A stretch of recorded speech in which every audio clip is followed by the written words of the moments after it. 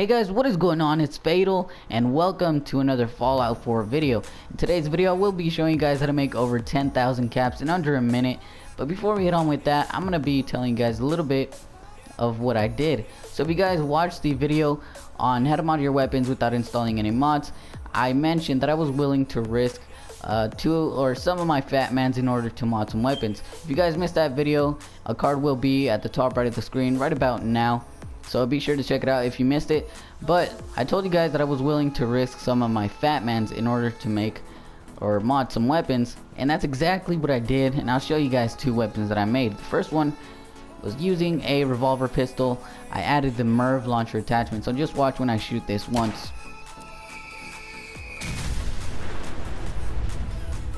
And if that isn't good enough, imagine it with a minigun.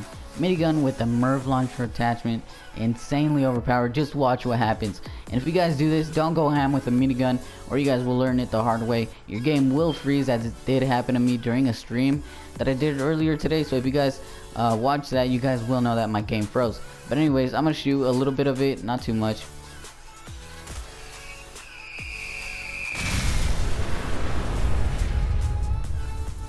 Very awesome. But anyways, a lot of you guys are probably here for the caps glitch, so I'm gonna get straight into how to do it.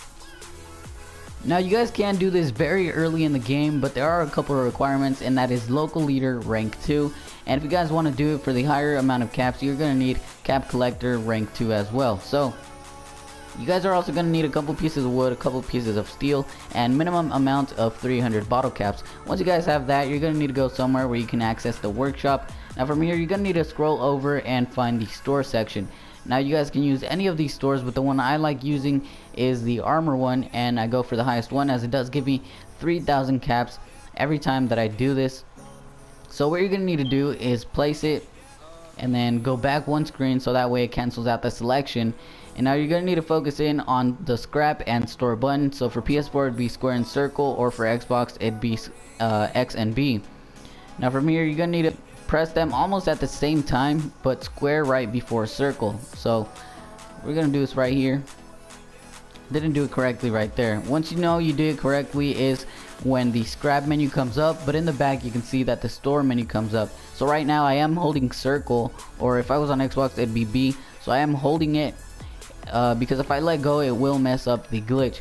So when you're holding it, the two screens will stay up. Now you're gonna press X to scrap it and then X to store it. And the reason you want to store it is so every time that you do this, you won't waste or you won't have to use the same resources over and over. It'll just save it, and it'll make things a lot easier. So again, square circle and then XX, or for Xbox it'll be XB, nope, XB, nope, XB, and then it'll be A and then A.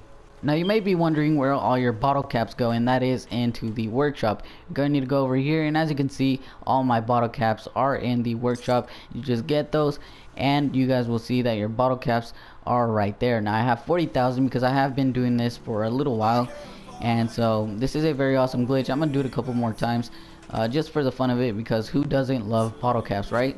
So once you guys get the hang of it, you can do it very fast in under a minute. Let's see how fast I can do this. Leaving you alone until you find your way back home.